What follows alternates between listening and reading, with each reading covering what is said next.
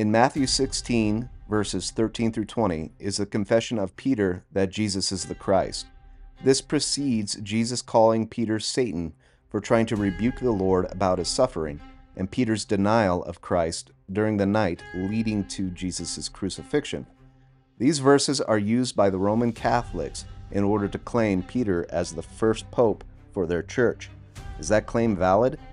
Peter is given the keys to the kingdom of heaven. What are those? Is the kingdom of heaven the church? How many keys did Peter receive? Is Peter the Holy Father and the apostle given unto the Gentiles? Is there a difference for the word church, if so? Where did Jesus say these things, and what is the significance? How does the rock or stone word used as the foundation of the church point to the gathering together? What are the gates of hell that Jesus refers to?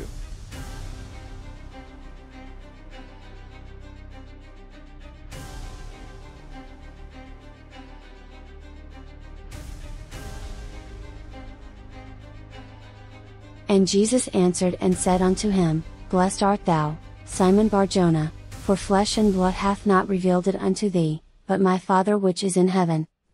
And I say also unto thee, that thou art Peter, and upon this rock I will build my church, and the gates of hell shall not prevail against it. And I will give unto thee the keys of the kingdom of heaven, and whatsoever thou shalt bind on earth shall be bound in heaven, and whatsoever thou shalt loose on earth shall be loosed in heaven.